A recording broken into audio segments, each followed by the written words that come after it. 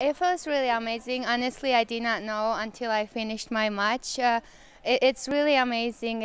I'm just so thankful for all the coaches and my team. Honestly, I would not been able to do it with all these wins. I would not been able to do it without their help.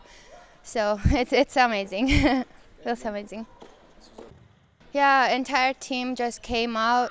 They played 1 point at a time. Honestly, everybody gave their best. It was really proud moment for our team. It's great. I think it gives us a lot of confidence going into play more matches, and we expected to win, and we expect to win every other match we play. We put a lot of work, so I think we got to have really good season. I mean, we fight every day, and that's giving our best, and that's all we can do. So.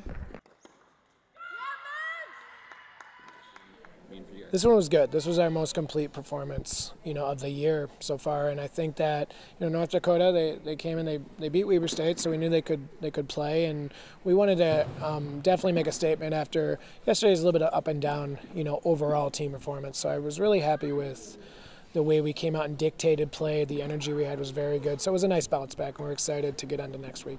Yeah, Nini, I mean, she's the hardest working girl I've ever worked with, deserves everything she gets, and she's come a really long ways from the day she stepped on this campus, as a 17-year-old till now with, 129 wins, 28 wins is pretty remarkable. And so I'm really proud of her, and there's going to be many more for her. Yeah, I think we showed today kind of our depth of how we can kind of be very similar level, in intensity from 1 to 6, so I think that this is kind of what we expect to look like more than what we did yesterday. So I think that it should give us some confidence moving into the Missouri and Idaho State week that, we can put it together as a collective unit. So we're excited about that.